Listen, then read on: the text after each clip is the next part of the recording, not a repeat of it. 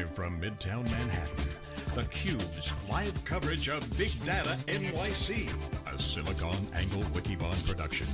Made possible by Hortonworks, We Do Hadoop, and WANdisco. Hadoop made invincible. And now your co-hosts, John Furrier and Dave Vellante.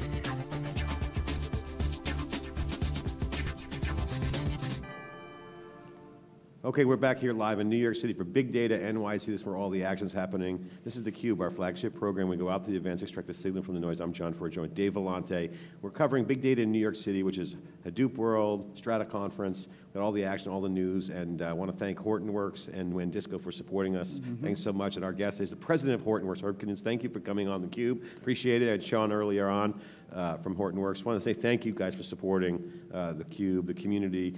Certainly very happy. We had some tweets saying, you know, for the record, theCUBE's been amazing, but thank you for so much for that. Absolutely, happy to support. We think you guys do phenomenal work for the community, so we think it's fantastic support, and we're happy to go do that. So appreciate the opportunity to be here as well. So Dave and I were talking with Sean, and we love talking business models and tech and go anywhere, but you're running the business over there. You have the clear view of the landscape, and you see all the pieces on the chessboard. Obviously, Sean's a little more strategy. He's got the moves down, but you got to grow the business. You got to fundamentally build the business. And the classic case is, what's the business model? I love that question. What's your business model? Everyone asks. So let's just get on the record. Dave and I want to have a quick discussion about the Hortonworks business model. And what is your business model? Obviously, it hasn't changed, but let's explain to folks. And this is where, as much as strategy is important, how you build the business, what you do, at the end of the day, it's proven in top line in terms of how you're growing the business and how you can go scale it. So from a business model perspective, our model hasn't changed one bit from day one of the company, which is there's really three core things we're going to focus on, which is we believe that Hadoop is helping to re-platform the modern data architecture, and if we do this right, we believe you can go build a business 100% in open source and go drive that business, because an open community should be able to out-innovate any individual company at any point in time if you can gather the resources of the community. So we based it on open community, open source development and business model, based it on working very closely with the partners and building an ecosystem. So you walk into any Fortune 1000 company and they have legacy assets, and they want to know, can I fit this new architecture and slot it very easily with all my legacy assets? And you want to make sure that works, and hence all the partnerships. And third, make sure Hadoop's viable and consumable by the enterprise, has all the enterprise class features. So if you look at that from a business model, say if we're going to approach it that way, the right model is that at the end of the day, what we provide is we provide all our software for free and open source. We put it all out there, and we provide a support business. We support our customers as they go through the adoption cycle and what they do. And that support business is very similar to you would think of any other software company that has a maintenance stream and how they support their business and what they do. So the marginal economics of that business is identical to any software business, is that right? Absolutely. Yeah, now, of course, the training piece is not. Training scales with people, right? Training and consulting. There's diseconomies of scale. So in your model mix, Sean was saying, you know, your ideal mix is 80-20, 80% subscription, 20%. Yep. You know, ideally, 80-20 between support services to training and consulting is where we'd want to be. I'd say today we're probably closer to the 70-30 range, right? But trending right to where we want to be. And the reason for that is for companies to get successful adoption of Hadoop, they need some help. There's a shortage of skills out there, and they want some help. So we help them through that curve and make sure that they can get successful. Okay, so the profitability model, as we just determined, like any software business with a 70-30 mix of software to services. But the argument could be that, okay, what you're giving up the upfront portion, the upfront license portion, you're chopping that off, so you're shrinking your market size. How do you respond to that? Yeah.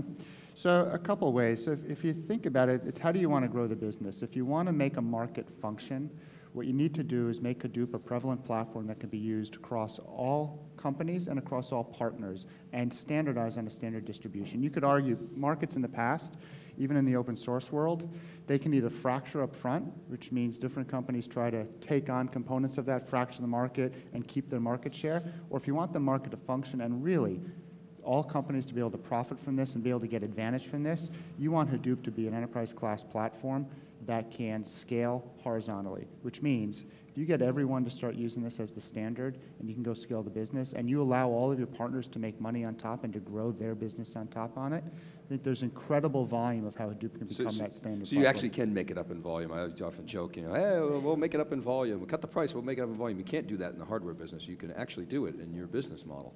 Absolutely. So think about successful companies who've done that on the software side in open source, like a Red Hat, right? You absolutely can build that type of model and make it successful and profitable. So what's you guys aren't afraid to talk about lock-in because you're all open source. Bring on the discussion about lock-in. There's nobody less locked in than guys like you and Red Hat. But to make money, you've got to have some kind of lock-in. Even Google search, the lock-in is that they got great search. A VMware has a much stronger lock-in, or an Oracle, of course, has the mother of all lock-in. So what's your lock-in? So I wouldn't really say there's lock-in, because the way we look at it and say, we do a 1-year subscription for support services that we provide to a customer. And at the end of the year, they're free to say, I would no longer like to do that. So your lock-in is just doing a good job. Exactly. Earning the right to get a renewal. That's your lock-in. You are exactly right. So it's similar to Google's lock-in. Yeah. Right? And what does that do? It actually balances the power between customer and supplier to say you have to continue to deliver, to continue to earn the right to do business with them. These are interesting discussions to me because you've got a monetization model. Google's got a monetization model. Java didn't really have a monetization model, right? And again, Google's is great search, and they monetize it with advertising. And Android's another interesting one. So open source to us is just so disruptive and unpredictable. But one thing that is that it drives innovation. Right. It drives innovation. The other thing I would say is the market conditions are different now than they were even 5 years ago to allow a pure open source company to prosper. Yeah. I mean, if you think about it, think about the maturity of open source in the market and how it's used today. Right? Companies are comfortable using it and betting their business on, where they may not have been 10 years ago. And they understand how to deal with that from a legal standpoint. The legal requirements have been pushed through. The idea of a subscription model is not foreign to companies anymore, and they like that model because of what it does of CapEx versus OpEx and where they can start using their budgets. That's actually helped now to drive and foster a market where you can build a successful open source company very well. And I'm not sure you could have a decade ago. It was a different market condition. Well, I mean, but Red Hat was built over a decade ago. But that was sort of the exception that proves the rule. Well, the market was mini computers at the time, and OSs like Sparks, and so on and so forth. But the question I want to ask on the scale side. So on the scale side, it's very simple. You can just have people, costs, and bookings. And anything else that you look at on the scale equation for you guys in your business as you throttle up? Well, it's people, cost, and bookings. But the other thing is the key partnerships and making sure those partners are enabled to go drive Hadoop as part of their platform they take to market. So whether you're Microsoft or Teradata or SAP or HP, which we just announced, or any of those, right? All of those companies have their platform that they can go drive Hadoop through the market with their platform. And those are all companies we work very closely with, and that helps drive scale. Well, let's drill down on this, double click on that, because the big conversation has been enterprise ready. Is there enterprise ready? And everyone's like, yeah, it is. Enterprises are using it. So whether it's Cloudera, Hortonworks, but you guys have a lot of success in there. We've heard from both companies. Some successes have some good scale and customers in the enterprise. The question for you is, talk about the partnerships that you've announced here that you're on top of the data platform, and what are the key drivers around these new guys coming, because SAP is big. They have HANA. Right, we're going to hear from them earlier. That's also in memory. It's got a little big data.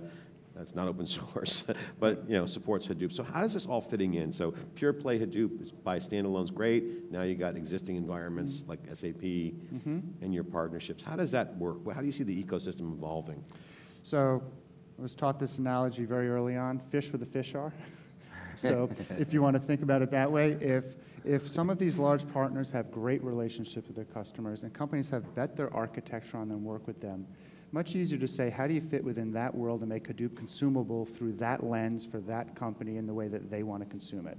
So it's, let's make Hadoop consumable the way they want to consume it through the partners they want to. And if they want to do it independently through us directly, fantastic. If they want to do this through SAP or through Teradata or through HP or through Microsoft, fantastic, we support them all, and not only support them, make sure that Hadoop makes their platform stronger.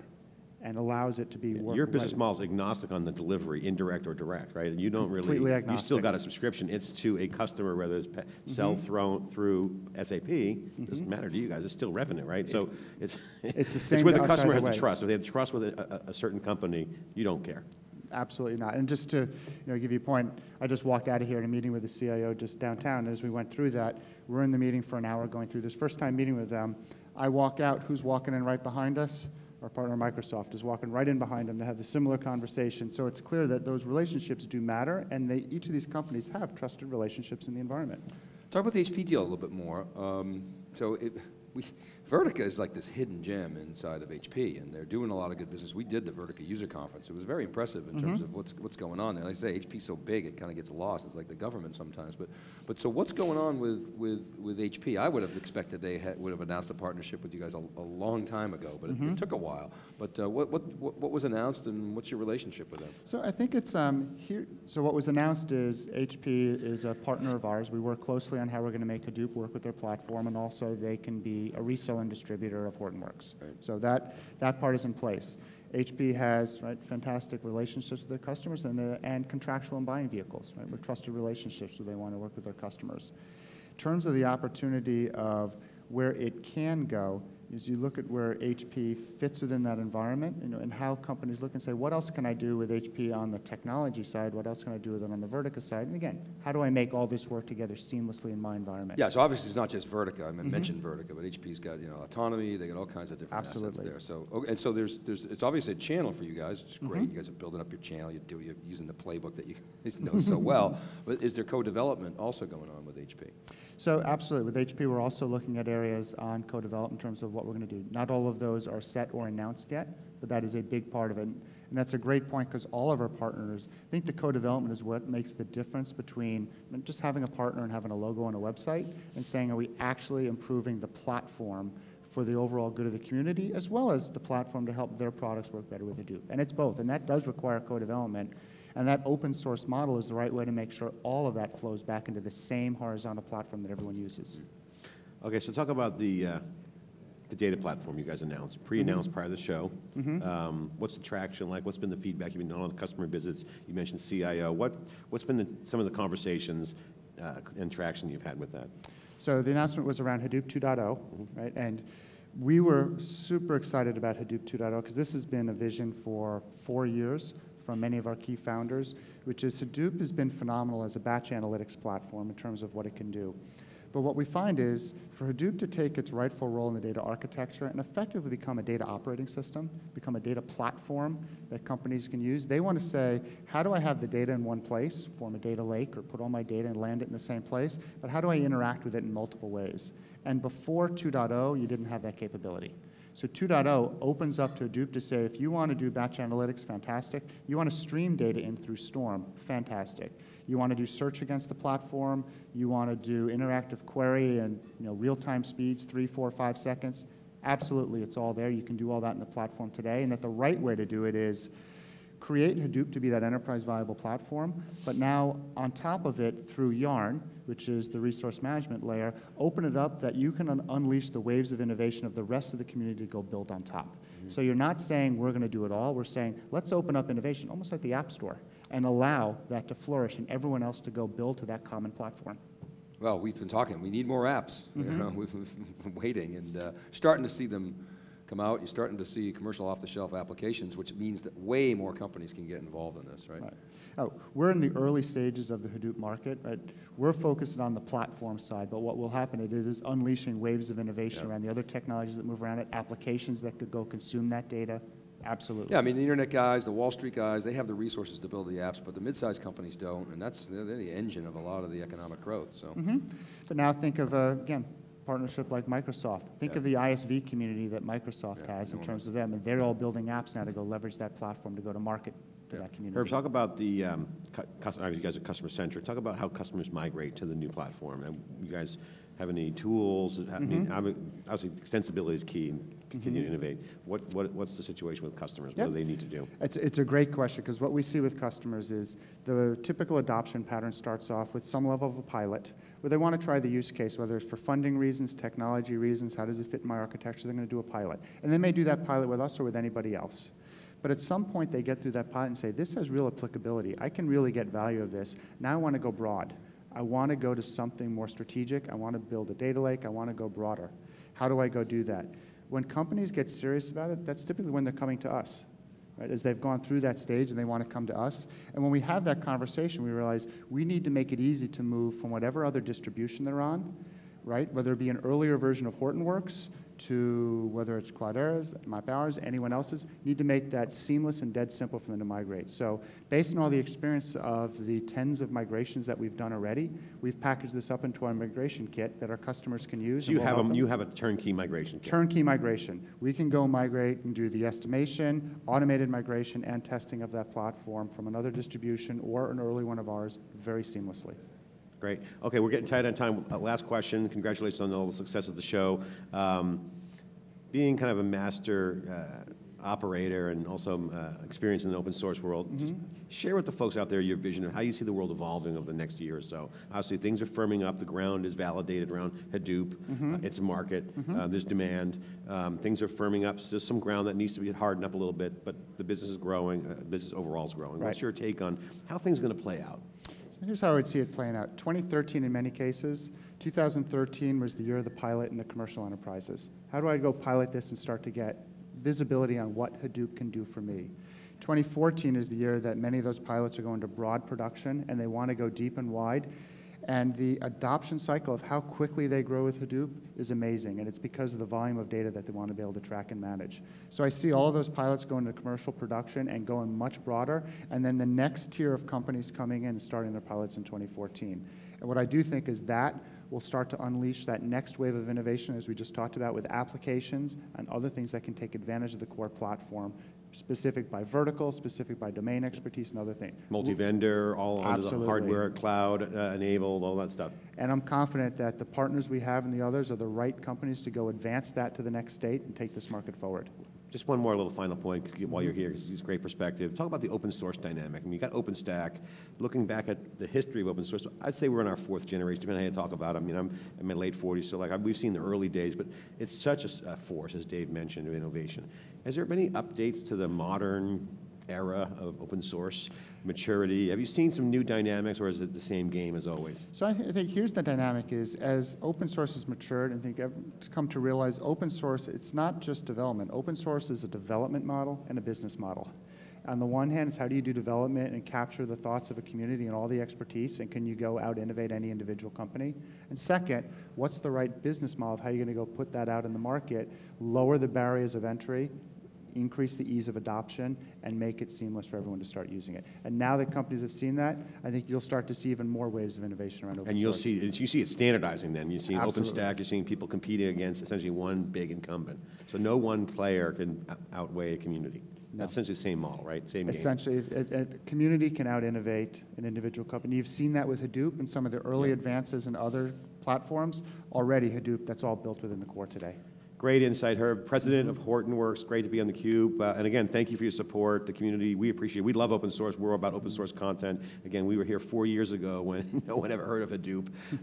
We've been to all the Hadoop summits thanks to you guys. You guys do a great show, Hadoop Summits, coming up. Is it Europe's coming up next So we've one? got Europe in late March in Amsterdam, and then we've got San Jose in June. Great. We'll be there, theCUBE. This is theCUBE live in New York City for Big Data NYC, covering all the big data business action, Hadoop world across the street and Strata Conference. We'll be right back after this short break.